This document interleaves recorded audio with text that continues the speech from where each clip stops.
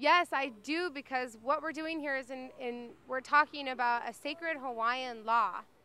that's on the books for the state also, and I think that this shows hope and faith that we have as a community and as different communities, that we can come together around these laws that call for the protection of people of this land, and that we can come together in a peaceful way to not only resist the oppressive systems